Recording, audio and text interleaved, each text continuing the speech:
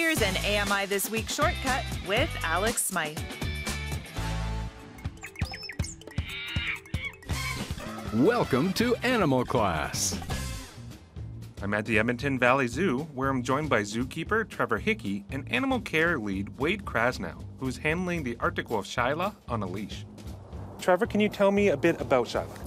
So Shilah is an Arctic wolf, which means that her coat is very, very white. It's almost pure white, but she does have some black in it. And it's the same color in the summer and in the winter. It just gets a little bit longer and fluffier in the winter, and that's to help insulate her in those cold Arctic temperatures.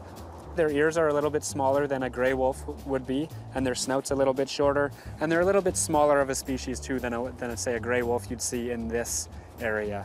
But for Arctic wolf, she's a good size. She weighs about 37 kilograms, or about 80 pounds, maybe a little bit less, which is a normal size for a female. She's got a very large head compared to, say, a domestic dog. So even a domestic dog around the same size as her would have a smaller head and smaller jaws, especially, and smaller teeth. Wolves have a very powerful bite strength, and there's very few domestic dogs that have a bite strength even close to theirs. Her ears are pointy. They're not rounded or floppy like a lot of domestic dogs are. They're pointy and upright, and they can swivel them forward and backward depending on where the sound they're listening to is. Her eyes are kind of a brownish, ambery color. Unlike some wolves, she's very apt to look people straight in the eye. A lot of wolves won't do that. It's a sign of dominance. But because she's so comfortable around humans, she doesn't have that problem, really. She has long toenails and claws. They're good for digging. They'll dig through the ice. She's got a tail. It's about a foot long, foot and a half long, just like a dog. They don't generally use it the way that dogs do. You won't see her wagging it very often. It's used a lot more for communicating with other wolves. How she's feeling right now, it's just flopped behind her, which means that she's really relaxed. If it were sticking straight out or her hair was standing up, it would tell us that maybe she's worried about something or stressed about something.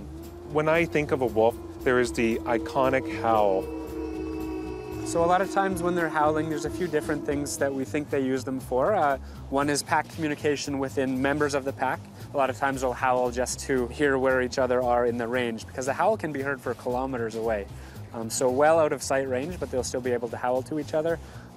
It's also thought to be used as a way to communicate to other packs that they're entering a certain wolf's territory or a certain pack's territory, and so they'll howl to let other wolves know that this is where they are, so other wolves maybe steer clear of that area. So the Arctic wolves live in the tundra, so there's very little vegetation, there's very little trees. How often does the Arctic wolf have to hunt? So they're always looking for food, and they're hunting whenever the opportunity arises. They'll follow caribou herds and stuff. That's one of their main sources of food. But they're happy to eat anything from about the size of a mouse to a moose.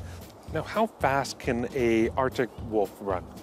They can reach speeds of up to about 60 kilometers an hour, and that's their high speed. And they can maintain speeds of around 40 to 50 kilometers an hour, so they can outlast those caribou or outlast those bison when they're chasing them down.